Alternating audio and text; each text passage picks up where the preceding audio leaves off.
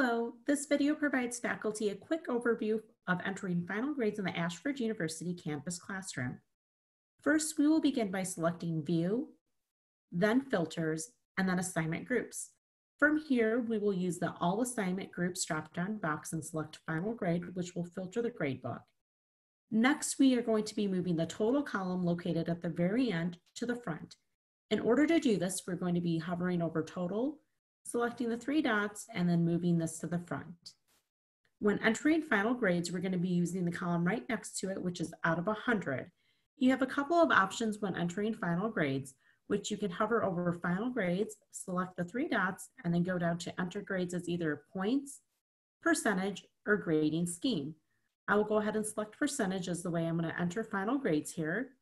And I'm going to go ahead and enter what exactly is noted in the total column. You can change the view after you've entered in the final grade, going back to enter grade as points, which will reflect the point value out of 100, or the grading scheme, which will reflect the letter grade the student has earned. Please note when selecting grading scheme and entering the letter grade, which I'll illustrate here, when you go back to change the view to either points or percentage, it's going to reflect a score that's either been rounded up or down. If you have any questions, please contact your Center for Excellence in Teaching and Learning representative.